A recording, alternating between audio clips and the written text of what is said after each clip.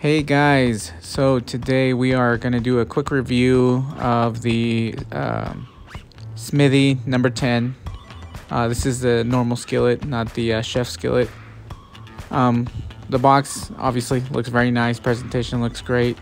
I also ordered the leather pot holder, and I guess they just put it inside the box, but it looks great. You know, the quality looks, really good. The feel, everything about it makes it, it looks great. It's good material. You can tell right away it's not, cheap or anything like that, or fake, better yet. But yeah, the skillet, pretty heavy. Not gonna say it's not. It's very heavy. Here we got the getting started guide. Just quick tips, first time use, things like that. Cleaning, anything, any kind of information, better yet, for cast iron, which is nice. A lot of people don't like or don't know cast iron, but they also include this seasoning guide, which is great, letting you know what to do, before or after or during your cooking, things like that. You got to season your skillet. One of the biggest things that people don't like to do, but here they're giving you 3 ways of doing this, which is great because a lot of people don't know how to season cast iron or don't know that they need to season cast iron, which like I said, this is great information, and I like that it's coming straight from the box. So if you want to do the oven method, the stovetop method, or the broiler, which I've never done, but I've stuck to the stove and the oven. But a very nice skillet. I like the back, or the bottom, better yet. It's a very, very good looking skillet. Looks very high-end. It looks very well made. I'm gonna be honest, their quail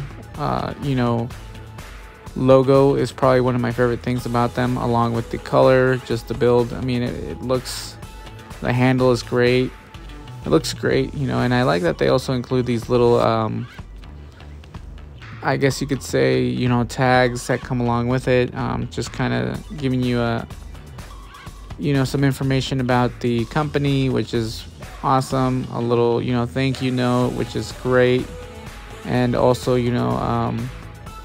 information about customer service, if you have any issues, if there's something wrong with your skillet, things like that. Of course, made in the USA, which is a big plus. A lot of, people use cast iron skillets that are from China, and I like supporting local shops here in town, or not in town, but in the US. So I'm happy, and what I like to do first thing with my skillets is I like to deep fry food, or shallow fry. So made some, cut up some chicken breast for my son. He loves chicken nuggets. That's pretty much all he likes to eat. I told him, I'm not going to be going to McDonald's, Wendy's, or anything like that all the time to, get him food. So I prefer, a fresh chicken that I know it's chicken, chicken that hasn't been sitting out for days or hours.